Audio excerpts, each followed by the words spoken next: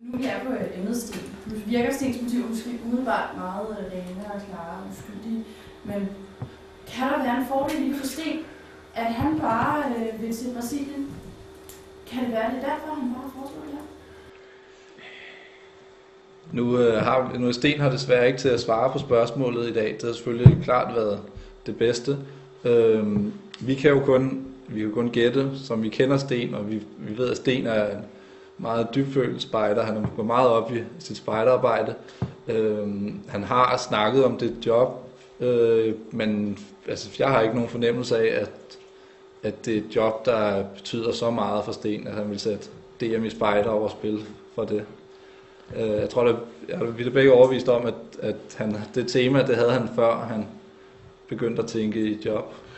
Og selv hvis han ikke havde det, så kan man jo sige, at det er jo ligegyldigt, hvad hans motivation er, så længe det er et rigtig fedt tema. Det synes vi, det er blevet.